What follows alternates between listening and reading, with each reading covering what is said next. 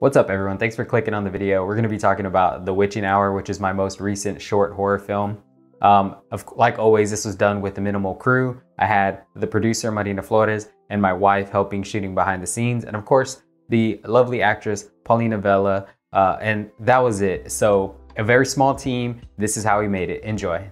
Marina Flores, the actress that I worked with on my previous film Pictures, had offered to help me out on this project. She played the ghost, she was a voice actor playing the girlfriend, she was casting director, she was a grip, she was a script supervisor, but we just condensed all those job titles into one title, the producer. Because at the end of the day, that's what a producer does. They help the director get the movie made, and she went above and beyond. Okay. And in terms of instructions, you're just gonna go to the wine bottle. Paulina Vela was cast as the lead, and she was just a pleasure to work with. I do have to credit her with the opening scene. She suggested a phone conversation with exposition explaining that the character is a recovering alcoholic, and it definitely added to the film. Once we had our actress, we scheduled 2 days of shooting, one for the night scenes and one for the day scenes. We shot the night scene first and then the morning scene the next day.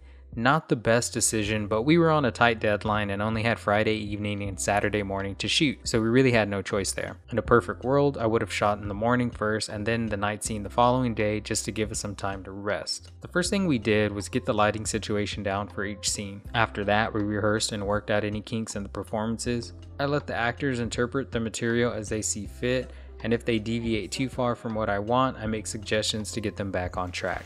Let's just try it without that light. Okay. And then we'll just do one to try it, you know, and if it looks good. As far as the camera work goes, I had a detailed shot list that we followed the entire shoot. Like always, adjustments were made, some shots were thrown out and some were added. I can't stress how important a shot list is. It definitely helps you to stay on track, but it also allows you the flexibility to deviate from the list and then find your way back when needed. So we could do if you already set for close-up, we could just do the close-up. Yeah, so I think the way I also, a lot of the, this stuff is... Most of the lighting setups were simple, and we just really needed a key light that was typically bounced off the white walls to act as diffusion. I wanted this to be dark and moody since it is a horror film. For the hallway scenes, we needed a soft light that didn't look like it was coming from a particular source. We were kind of stuck trying to figure out how to light it, and then it hit me. I had just watched the making of Black Swan, and I saw Darren Aronofsky use this technique to light Natalie Portman for a scene.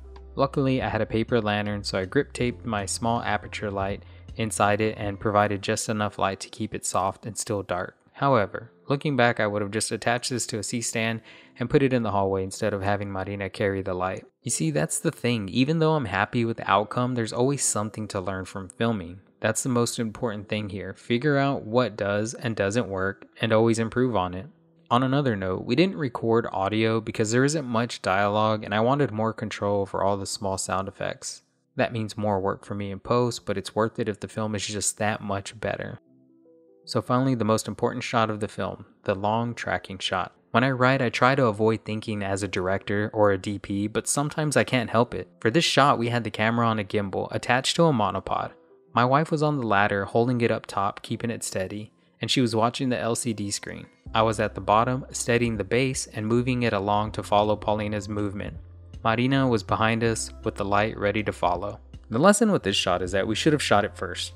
It would have given me more time to do a few more takes, and it would have given us energy to carry into the rest of the shoot.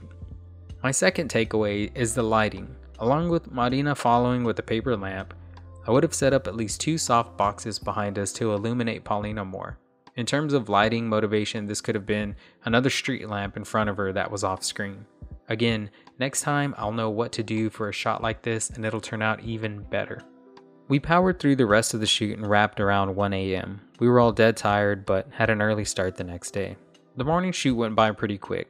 It took about a total of 2 hours and that included driving to the location. Paulina and I met outside of the liquor store to grab this quick shot. It was a simple one-take shot, so we did it in about 2 to 3 takes.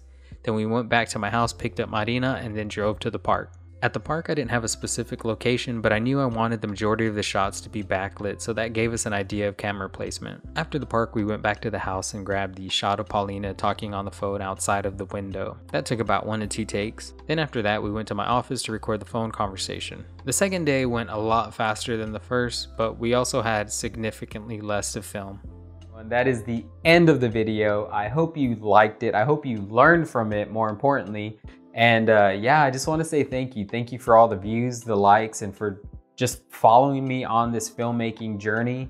I really appreciate it. And I just, like I said, I just hope these videos can be educational and help you on your projects. So, because I'm still learning and I'm still getting better. So that's always the goal, is to learn and to just improve upon your previous work. So thank you again. And I look forward to seeing you, or I look forward to you seeing me on the next video.